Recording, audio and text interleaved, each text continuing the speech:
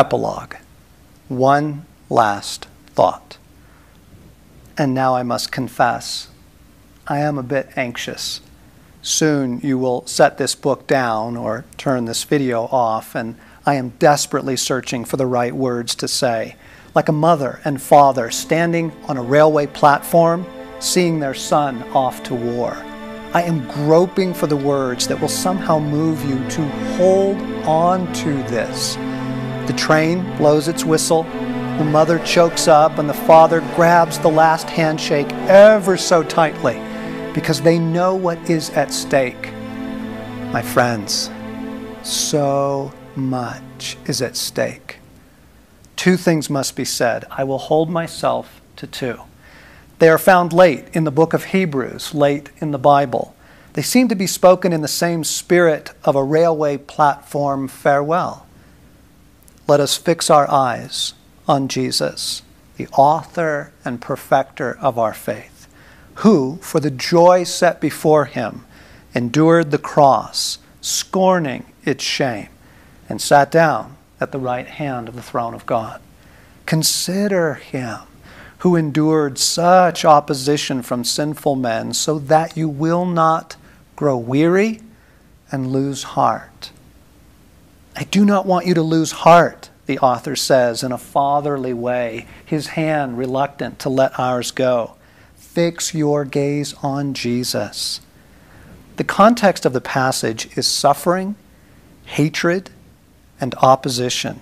We are urged to cling to Jesus. And so I must say something about suffering and clinging.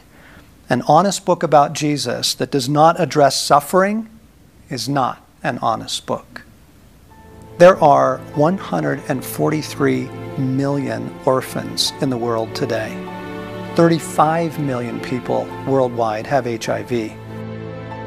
27 million souls are currently slaves, more than any other time in the history of the world. And then there are the wars and the earthquakes and the famines. I needn't go on. You watch the news.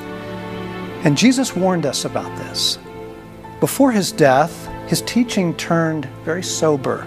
Nothing that would make a bestseller in this world of, tell me how to make life work now. You will hear of wars and threats of wars, but don't panic. Yes, these things must take place, but the end won't follow immediately. Nation will go to war against nation and kingdom against kingdom. There will be famines and earthquakes in many parts of the world.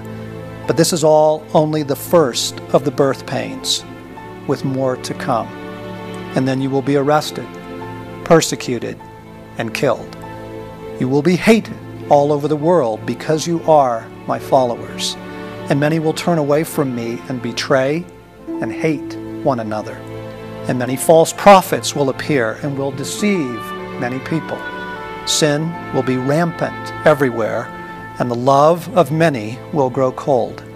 But the one who endures to the end will be saved. See, I have warned you. From Matthew 24. Well, the man certainly knew how to shoot straight.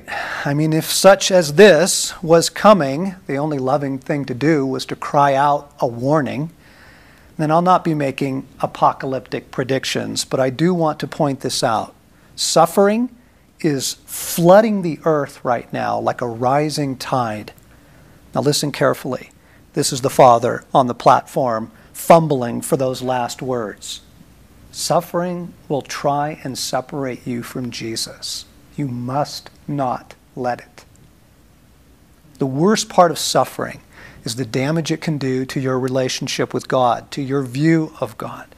Feelings of abandonment creep in. Why did he let this happen? Anger, a loss of hope, mistrust, forsakenness. At the very time you need him most, you will feel compelled to pull away from Jesus or feel that he has pulled away from you. This is what Hebrews was trying to prevent. Be very, very careful how you interpret your suffering. Interpretation is critical. Don't jump to conclusions. Beware the agreements that you make. This is where the enemy can destroy you. Agreements get in, such as, God has abandoned me, or it's my fault in some way, or I've done something wrong, and a host of others. If you've been making these agreements, you will want to break them. They allow a chasm to form between you and your Jesus. So, this is what Hebrews is trying to say. Do not lose heart because of your suffering. Cling to Jesus. Do whatever it takes to help you fix your gaze back on this beautiful outlaw. I say his name every time I take the stairs in our house, my friend Becky told me. As I go up or down, each step I say the name Jesus. How many times is that? I asked. She chuckled. Oh, lots. 20 times up or down those stairs a day. It brings me back to him. That's the idea. Find those things that help you remember Jesus. Turn your heart toward him throughout the day. And as you do, his presence becomes more real. His love can come to you, and his life can fill you. I try to keep a CD of favorite worship music in my car. I have a collection of odd items on my desk. Several rocks, a piece of driftwood, a few hawk feathers, a seashell. They are icons to me of stories of God coming through for me. I have notes, scriptures, and words from Jesus taped around my house, even on my bathroom mirror. And now I write them on my hand, whatever it takes. Whatever it takes. Toward the end of his days on earth, as the darkness of Maundy, Thursday, and Good Friday raced toward him, Jesus gave us this remarkable promise. In the recreation of the world, when the Son of Man will rule gloriously, you who have followed me will also rule, starting with the 12 tribes of Israel. And not only you, but anyone who sacrifices home, family, fields, whatever, because of me, will get it all back 100 times over, not to mention the considerable bonus of eternal life. From Matthew 19 in the Message. Now, did you catch that? The recreation of the world? My friends, I hope you understand that we get the whole glorious kingdom back. Sunlight on water, songbirds in a forest, desert sands under moonlight, vineyards just before harvest.